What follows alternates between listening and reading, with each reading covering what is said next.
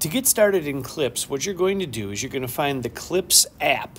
And the Clips app is going to look like this right here. You can also click on your screen and drag down and pull up the search bar and then type in Clips and then tap that to get open. And it will open in the camera mode.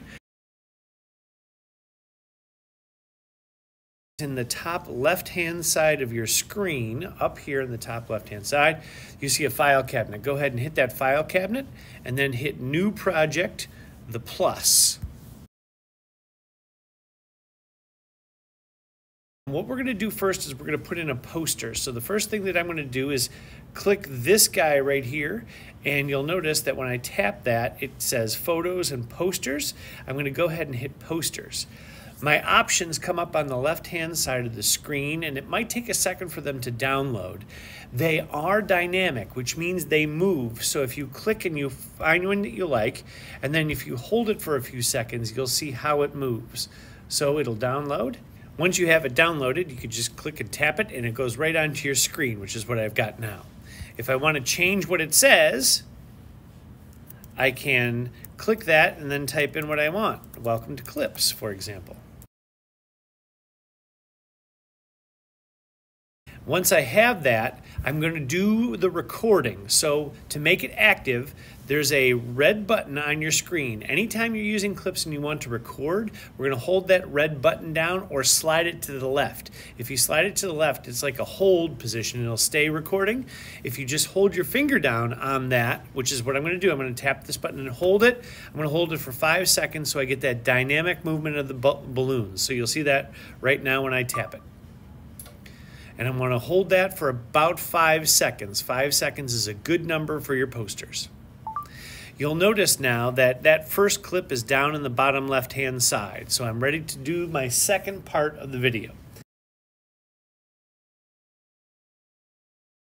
The next thing that I'm going to do is I'm going to go out on the internet and find a picture of my favorite animal. So I'm going to open up Google. I'll type in Springer Spaniel.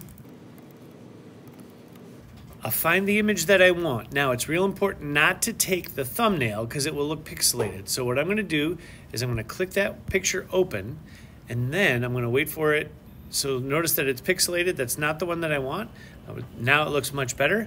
I'm going to click and I'm going to hold, and I'm going to save in Photos. And now I've got that in my photo roll. Now I'm going to go back to my Clips video to drop in my image.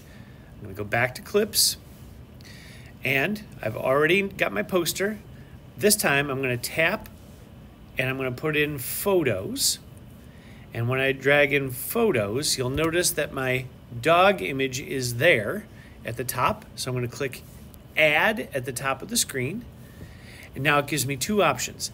Add to project means it's just going to drop in that image, but I want to talk over it. So I'm going to do preview and record. Most of your presentations are going to have a preview and record if you don't want to be on the screen. So I'm going to click preview and record. What I'm going to do is I'm going to hit that red button again, and I'm going to talk over my dog, and I'm going to explain about Springer Spaniels. This is a Springer Spaniel. He is a hunting dog. I've owned 2 different Springer Spaniels, and I'm currently looking for a third. You'll notice now that that clip goes down at the bottom, and if I wanted to preview that, I could click that clip and hit play. This is a Springer Spaniel. He is a hunting dog. I've owned 2 different Springer Spaniels, and I'm currently looking for a third. The next thing that I'm going to do is I'm going to practice deleting a clip. So let's say I make a mistake. I'm going to go back into here, and I'm going to show you just photos real quick, and I'm going to drop in a different photo. Click Add, and this time, instead of preview and record, I'm just going to add it to the project. You'll notice that it drops into my order, and if I want to, I can rearrange by clicking and dragging so that now I have at the Comedy Center, a bunch of teachers at the Comedy Center ahead of my Springer Spaniel. So I've got my title slide, my image, and my Springer Spaniel. When you drop in a photo, its default is for 3 seconds. If you want to expand that, what you can do is underneath the, when you click on the photo, you can highlight it and then click duplicate. And now it puts another 3 seconds of clip in there. So instead of having just 3 seconds before, now I have 1, 2, 3, 4, 5, 6 of 6 seconds of a photograph. Let's say we don't want that second one. We'll click that, and then you'll notice that the white box around that clip is highlighted. If I just click delete, it will go away. Let's add text to the Comedy Center image. What I'm going to do, click on that image down in the clips bar, and then I'm going to click effects. And when I do, I have some options. I have emoji options, I have filter options, but what I'm going to do right here is I'm going to play with the A's, and that's going to allow me to do text. If you click and you drag that bar up, you'll see lots of different options.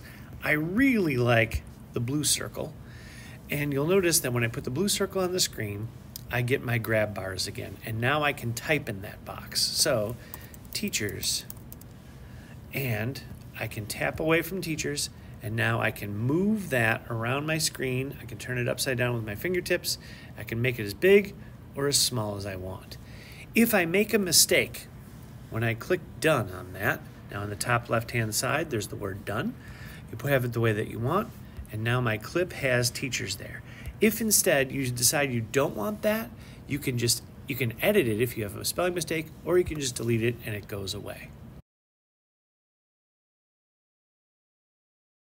If you have trouble with stickers, you can take your iPad out of the case. Sometimes the case disrupts the iPad. So in clips, if you're having trouble getting your stickers to move, you could pop your iPad out of your case. The other thing that you can do is quit out of clips and go back in. I'm going to add some effects. I'm going to add stickers this time, emojis. So I'm going to go to the emoji part and do some stickers. When you're doing stickers for your presentation, you want to make sure that that sticker ties into your presentation. So none of these really tie in. So let's see if I can find something, an animated sticker that does tie into my presentation, which is on my favorite animal. So if I could do something that shows like it's a favorite of mine or something that I really like, I'm going to click and I'm going to drop it in there. So it'll take a second, it'll download. And now, again, I can click and I can move it. And when it plays, it will be dynamic. So allow me to show you that. It will move when I click it. So I'm going to hit the play button. And you'll see that this is a Springer Spaniel. He is a dynamic sticker. And that will stay on the slide for as long as you are on that clip.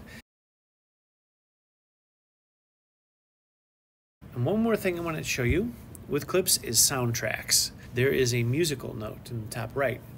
If I click in the top right and I go to soundtracks, you can sample all of these options. And if you don't have something like Shapes of Things right now, we're just going to tap it and it'll play a little selection for me. It'll download. And let's say that, yeah, that's the vibe that I'm really looking for. If that's what I want, I'm going to click this back arrow at the top. And you'll notice now soundtrack Shapes of Things is in there. If you just want to change that, real easy to do. So I'm going to go to the pop topper. And now I can change that. Once you get what you want, go ahead and click done. And what it does is it builds the soundtrack for an intro in your first slide and an outro at the second slide, and it automatically customizes the length of the song to your clip. When you want to export your presentation, so if you're all done, you click the done button, and then in the top left-hand side, you're going to go back to that file cabinet of all your presentations and find the one that you just did and that you want to ship out. Click and long press. And I want to hold that for about 5 seconds. 5 seconds is when you click share, you can do lots of different things. So if you slide through, you can drop it in Drive. You can put it in Google Classroom.